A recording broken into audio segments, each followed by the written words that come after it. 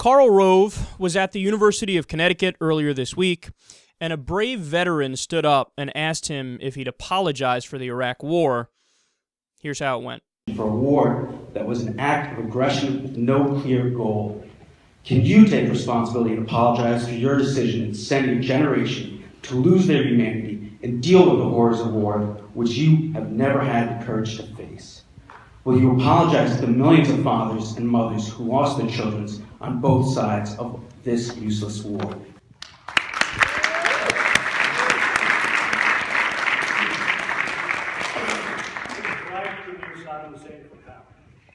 Was right.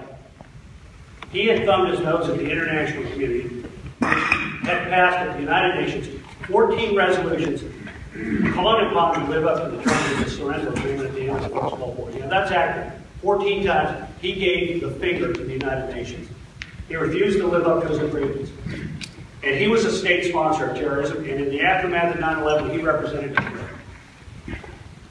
He was diverting tens of millions of dollars from the Oil for Food program to keep together the network of scientists and engineers in dual-use facilities to reconstitute his weapons programs. He admitted as much to his FBI interrogators. He said, the West is losing interest.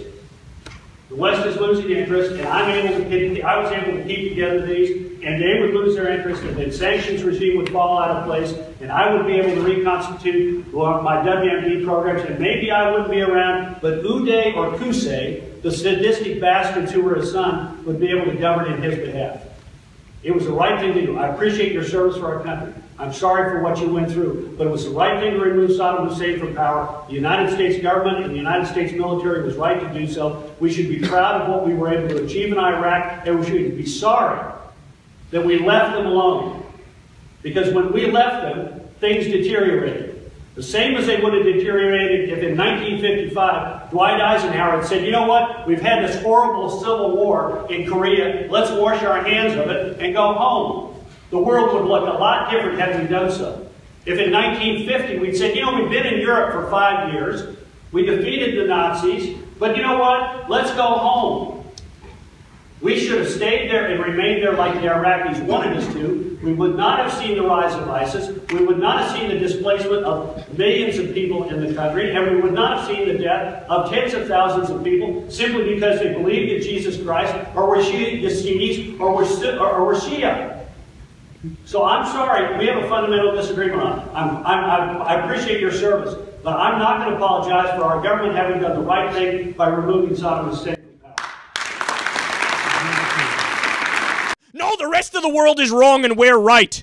The rest of the world is wrong and we're right. We should have gone into Iraq, even though it was an absolute disaster. And did you hear his argument? He said, quote, when we left, things deteriorated. When we went in there, things deteriorated. Say what you want about Saddam Hussein, he stabilized the region. He said, well, if we stayed there, ISIS wouldn't have came about. No, if we never went in, ISIS would have never came about. Once you go in there, you open Pandora's box, and it's going to be a shit show no matter when we leave. Whether we leave in 5 years, 10 years, or 100 years, no matter what happens, you just riled up the sectarian tensions, and then you leave, and then of course it's going to go to shit. So once you go in there, what? Then you just want to stay in there forever? But why would you, lose American lives over a conflict that has nothing to do with us? So if you're so concerned about ISIS, oh, they're murdering Christians over there, the rise of ISIS is horrible, which is why we should have stayed. No, it's why we should have never went in the first place. The original sin was your decision. The original sin was the administration that you're defending right now, your own administration. Well, the Bush administration and Cheney, but you, of course, were cheerleading all along. Yay, more war. And then notice, he also mentioned at the beginning there, it went from Saddam has WMDs, right? First scratch that. He didn't even mention 9/11 there. But the original argument when they first said we must go into Iraq was Saddam was responsible for 9/11. Saddam was responsible for 9/11. Saddam Hussein and Osama bin Laden, they're like this, man. They play Parcheesi on Saturdays. We need to invade right now. We got to do it. We got to do it. Saddam is responsible for 9/11. Now, that was 100%, without question, concrete lie is what that is. That's what that is. It's a lie. We know it's a lie. The international community knows it's a lie. Every serious journalist and reporter today discusses it within the context of it being a lie, or at the very least, it's just wrong, right? You could put motivations on them however you deem appropriate. I'm not going to get into that right now, but it's not true. It is not true that Saddam Hussein was responsible for 9/11. He's a Ba'athist. The Ba'athists are relatively secular Sunnis, and of course, Osama bin Laden was in Al-Qaeda. They're Sunni fundamentalists, uber religious. That's not what the Ba'athists are. So they were mortal enemies. Saddam hated anybody that threatened his power. Osama bin Laden threatened his power. So that wasn't true, but then they moved the goalpost. Did you notice?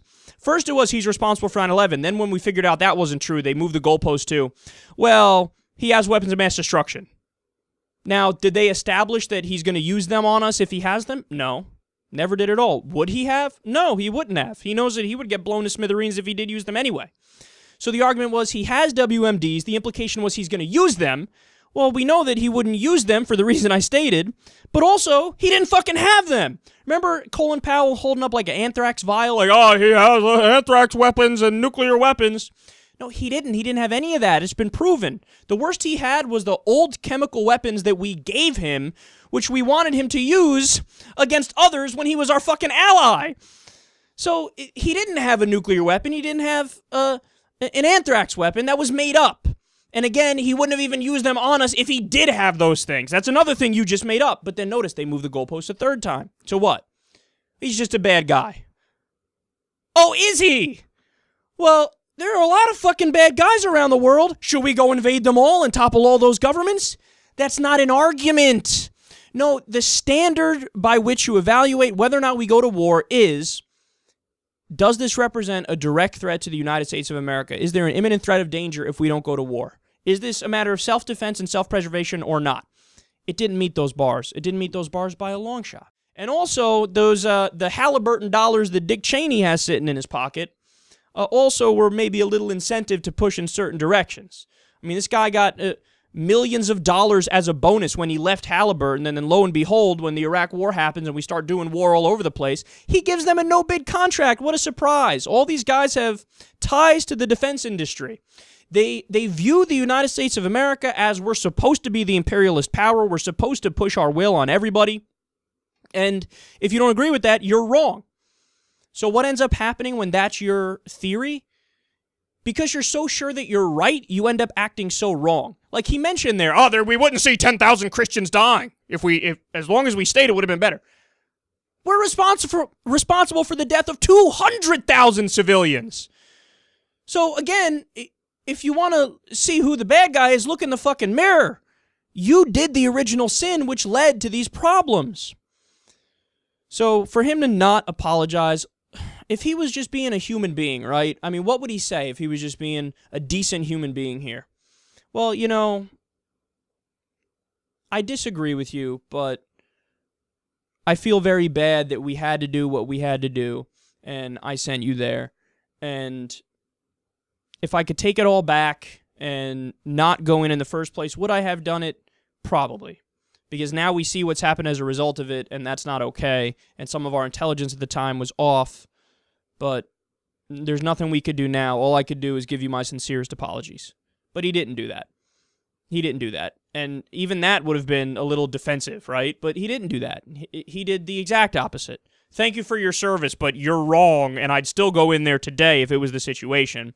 And Saddam Hussein 14 times snubbed the UN. Yeah. You know who else snubs the UN?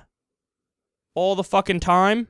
You know who else snubbed the UN on that issue of the Iraq War? We did. We didn't have international approval, and we went in there anyway. So don't talk about international law unless you're going to use those same standards against yourself. But you're not going to do that because you're a neoconservative, and that's what you do. You apply different standards to other people than you do to yourself, and that's why everybody hates you.